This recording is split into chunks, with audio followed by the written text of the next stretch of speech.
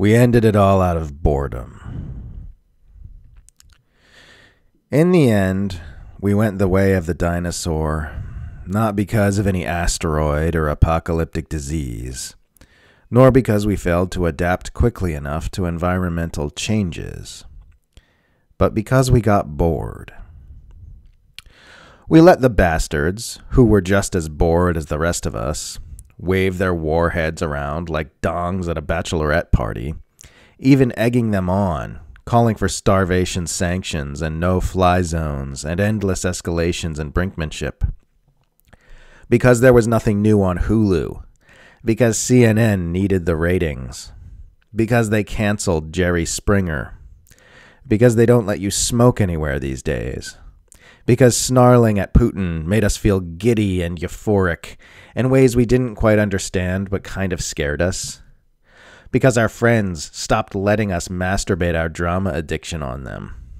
Because we shuddered at the thought of a boring world where nations simply get along and collaborate toward the highest interest of all beings. Because that wouldn't feed our egoic, hungry ghosts. Wouldn't give us the exhilarating conflicts we've been trained to expect by Hollywood. Wouldn't distract us from the echoing screams of our early childhood trauma.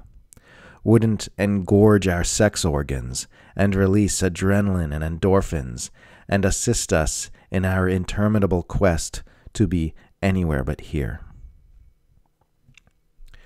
We ended it all out of boredom. Because we never figured out how to be okay with what is. Because we never learned how to let our restlessness drain from our legs and from our minds and down into the earth which birthed and sustained us. Because we can never create enough space to let the beauty in and be uplifted by the sunlight and the bird songs and the wind in our hair, instead of by fighting and hating and selfing and othering. A strange primate species showed up, looked around, couldn't quite make sense of the place, and checked out.